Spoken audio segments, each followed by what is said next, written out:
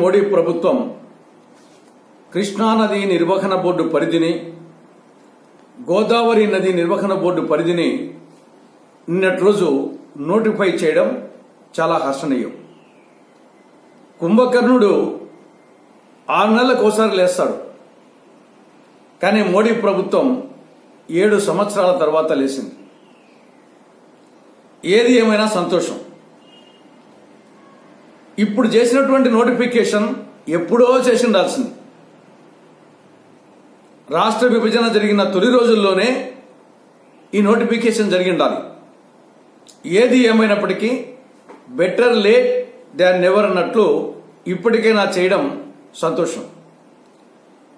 ఏ ఆంధ్రప్రదేశ్ పునర్వ్యవస్థీకరణ చట్టం ప్రకారం అయితే సమైక్య ఆంధ్రప్రదేశ్ 2 రాష్ట్రాలుగా విభజింపబడిందో, ఆ ఆంధ్రప్రదేశ్ పునర్వ్యవస్థీకరణ చట్టంలోనే సెక్షన్ 87 చాలా స్పష్టంగా చెప్తుంది. ఏమని?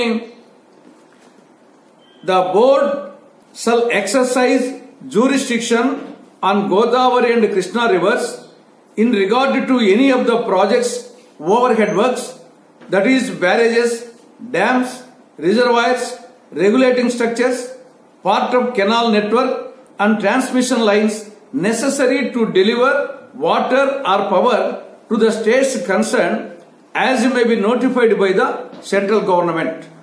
దీని ప్రకారంగా కృష్ణా బోర్డు, గోదావరి బోర్డు పరిధిని సెంట్రల్ గవర్నమెంట్, కేంద్ర ప్రభుత్వం నోటిఫై చేయాలి.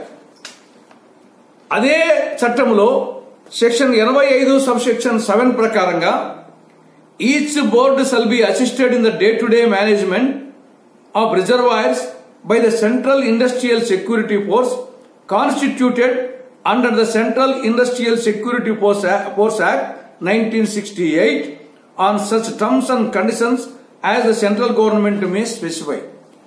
దీని ప్రకారంగా సెంట్రల్ ఇండస్ట్రియల్ సెక్యూరిటీ ఫోర్స్ పెట్టి కేంద్ర ప్రభుత్వము కృష్ణా నది మీద, గోదావరి నది మీద ఉండే మొత్తము రిజర్వాయర్స్ కానీ, బ్యారేజెస్ కానీ, డ్యామ్స్ కానీ, కెనాల్స్ కానీ వాటిని మెయింటైన్ చేయాలి అని సెక్షన్ 85 సబ్సెక్షన్ 7 చెప్తుంది.